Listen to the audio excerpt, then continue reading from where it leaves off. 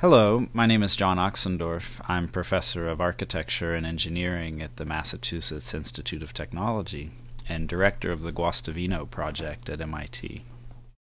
The Museum of Natural History in Washington, D.C., when it was built in the early 1900s, was known simply as the National Museum.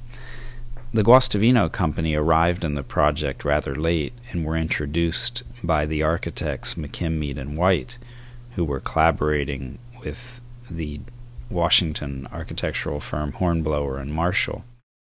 The centerpiece of the National Museum was a grand dome, originally designed as a double dome, with a lower interior tile-vaulted ceiling and then a taller dome above to make the building appear more monumental on the Mall in Washington.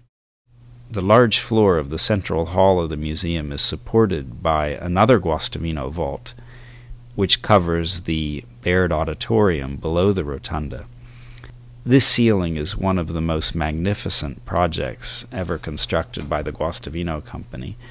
It's extremely shallow, which makes it a very daring structure. It's load-bearing. It supports the weight of the floor above and even supports one of the largest African elephants ever known. The Guastavino Company developed a shallow structural tile ceiling for the auditorium, which is still a marvel today for engineers in terms of its geometry and lack of steel reinforcing. It's made possible by the heavy load coming from the dome above, which stabilizes the walls, and the intersecting arches or lunettes coming from the sides, which serve as a ventilation system as well, serve a structural role in helping to buttress this very shallow tile ceiling.